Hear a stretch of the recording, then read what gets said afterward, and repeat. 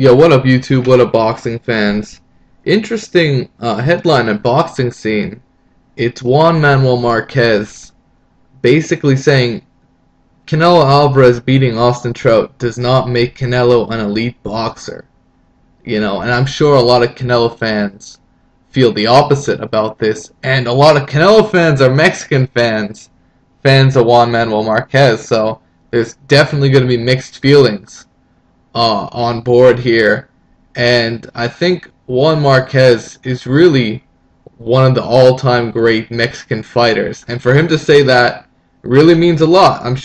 And I think a lot of boxing fans will piggyback on Marquez sort of against Canelo, saying, well, he still has to prove himself against other fighters. Austin Trout was really one of the top junior middleweights, but there's other ones out there. There's Erislandy Lara, who hasn't really gotten that Canelo fight. There's Ishe Smith, who is very beatable. Who else is out there? Everybody. I think there's a big demand right now for Canelo versus Floyd. I know Canelo wants that fight as soon as possible. He doesn't want to go through other threats like a Floyd Mayweather, but he might be forced to do just that. Here's the quote from Juan Marquez. A win over Trout does not confirm that Canelo is the best, because there are higher quality opponents out there. This is an important step for Canelo, and a win over Trout gives him access to bigger fights. He has to face the right opponents and prove that he is a great fighter. Opponents like Sergio Martinez, Vanes Matrosian, Erislandy Lara. He has yet to fight against those opponents to prove that he is among the best in the world.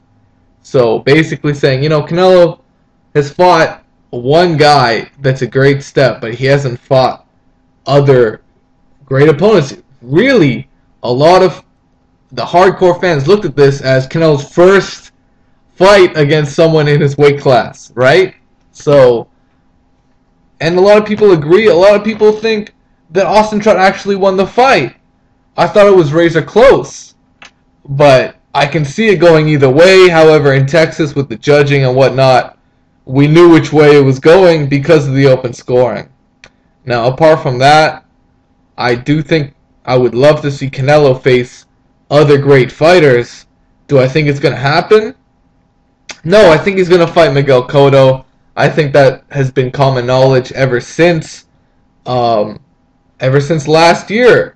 Before Canelo fought Trout, he really wanted to fight Cotto on that date. So, that's what it is. And it seems like Cotto, the interesting scenario is if Cotto doesn't want to take the Canelo fight anymore because he feels like he has no chance in beating Canelo after seeing Canelo not destroy, but beat the guy that beat him, right? Does Cotto have really the balls to step up and take on Canelo Alvarez? And you know what?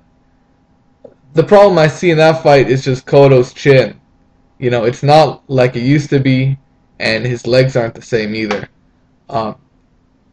I think that fight is just a matter of time before Canelo connects and hurts Miguel Cotto with a big shot.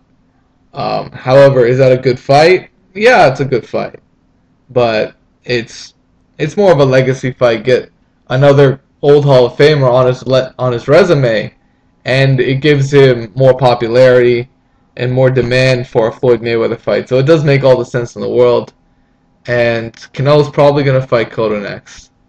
But what do you guys think of Juan Marquez saying, Canelo ain't elite, he's got to fight more top guys at the division?